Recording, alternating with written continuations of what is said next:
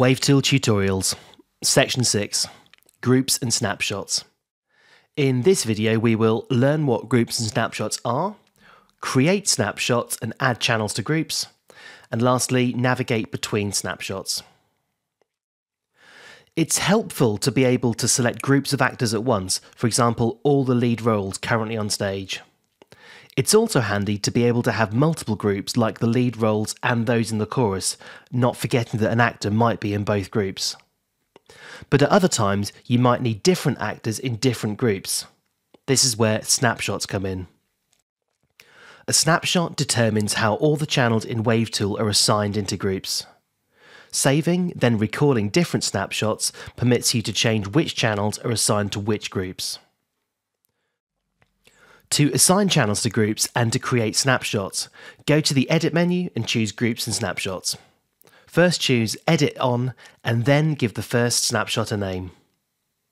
Press the plus button and then name the audio groups. Checking a cross point in the matrix assigns channels to the multiple groups. Remember, one snapshot can contain multiple groups. We can add another snapshot by pressing the Add button in the bottom left corner of the window. If you want to duplicate the first snapshot, then tick the Copy Data box, otherwise you can start with another blank snapshot. Once you've named your new snapshot, channel assignments and the group names can be edited.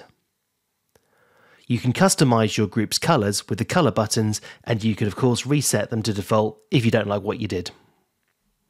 Close the window and your new groups and snapshots are created. You can choose which group is selected with the buttons at the top of the window. But to change between snapshots, open the Edit menu and choose Snapshot List. This list allows you to jump between different snapshots. Snapshot changes can also be programmed to follow MIDI messages in the Groups and Snapshots window.